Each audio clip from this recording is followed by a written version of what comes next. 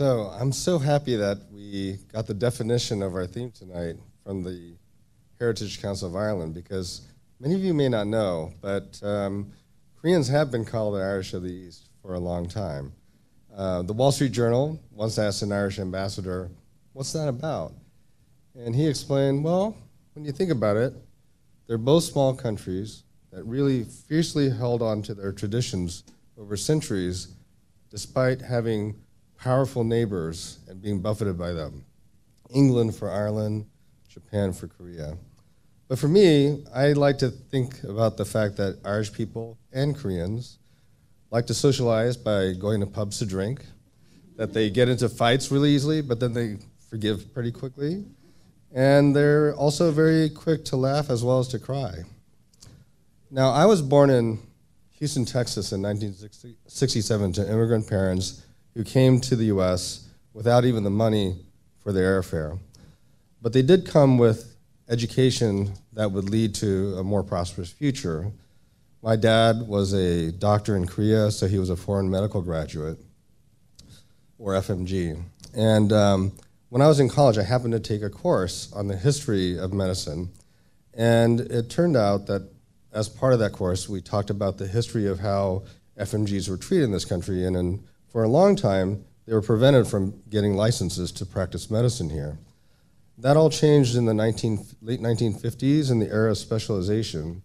What happened was there was a big concern that with all these specialists, there wouldn't be enough general practitioners to take care of patients.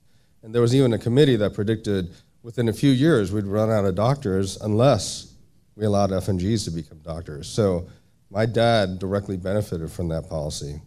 And I remember as a teenager, looking at this board in Mercy Hospital in Des Moines, Iowa, they had pictures of all the staff.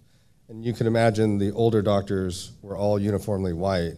But as you got to the age of middle age, where my dad was, all of a sudden there was all this diversity, like delegates to the United Nations or something.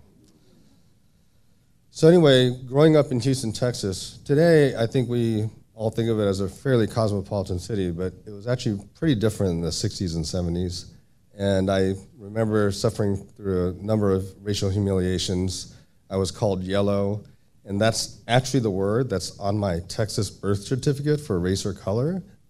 I was, got all these taunts, Chinese, Japanese, dirty knees, all those kinds of things. And then just as Houston was getting more diverse, my family moved to Iowa, an even more homogeneous place. So by the time I went to college, I actually assumed my wife was going to be white. And it wasn't like this burning desire to have a white woman as my wife. It was hard to imagine being married to someone other than the 99% of people who surrounded me. My parents didn't even bother saying, "Why don't you find a nice Korean girl?" And yet, I ended up getting married to a Korean American, and get this, from South Dakota. So now we have twin girls, and we live in New York City, and we had to make some choices. We actually had the option of language school, Korean language school, which wasn't an option for my parents when I was growing up in Houston. But we decided not to do that. But we had to ask ourselves, well, what does it mean to be a second-generation Korean? And like a lot of minorities, we instilled our shared values in our children. We spent time with both sets of grandparents, even though they were very far away. I'm not great with Korean language, but we learned how to cook Korean food at home, and we also ate out a lot in K-Town. And then we also instilled some values that come from Confucianism. This kind of respect for the elderly, the respect for harmony and modesty. And we would always emphasize, not being impressed by show-offs and trying to be humble in your occasional achievements. But that brought me to schooling. And I have to say, there's a relatively famous woman, Amy Chua, a Chinese American, who wrote about being a tiger mom, which I found to be a little bit offensive personally, because it seemed to promote this racist trope of the model Asian minority, all for her financial gain. But that being said, I think every Asian recognizes that kind of parenting. And I would say my own parents probably did a milder form of it, and they certainly emphasized like becoming a doctor and getting good grades. So when we were raising our kids, it was kind of like, well, what are we going to do? And one of the things I wanted to avoid was that whole perpetuation. So we didn't emphasize becoming a doctor or lawyer. We didn't emphasize getting good grades. However, we would just kind of try to support them. We told them, just do your best. But then they recently both got into Harvard.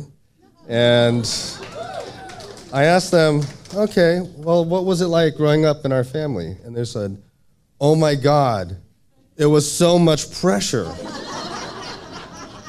And I was like, excuse me?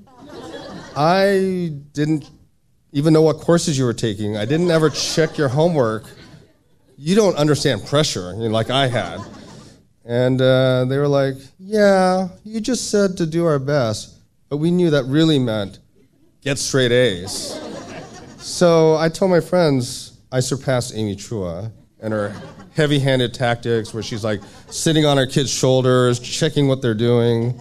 I get to do my own thing, but my kids act like I'm on top of them. So I've come to call that ninja parenting. So then, what does all this mean about me? After all, I did become a doctor, but the fact is, it didn't quite follow my parents' program.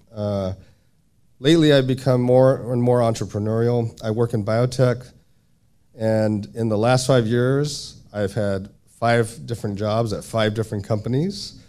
Not the stable career that my parents were envisioning. And then worse yet, I do extracurriculars like this.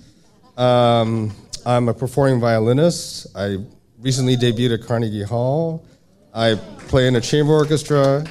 I do stand-up comedy. I've been doing that for about a year. I perform at the Comic Strip in Manhattan. And I took up singing during the pandemic and now hang out singing in Brandy's Piano Bar with a bunch of Broadway singers. Not anything that my parents would have condoned.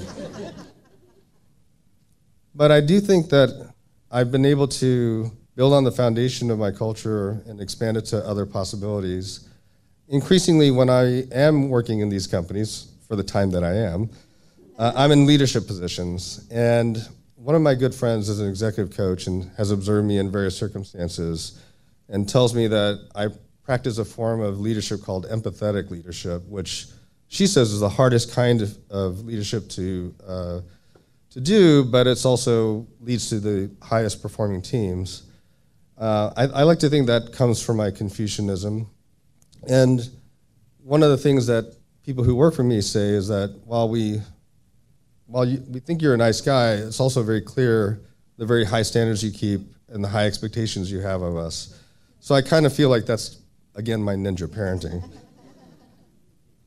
So anyway, I also think my love of music comes from my culture. And I'll never forget that I went to Korea many years ago, shortly after being married, got introduced to my wife's extended family. We had this huge dinner, maybe 30 people around the table, and I was shocked because all of a sudden at the end of the dinner, one of the elder members of the family started pointing to people one by one and made them stand up and sing a song, just like maybe the Irish would do. So on that note, I wish you all a good night. Thank you.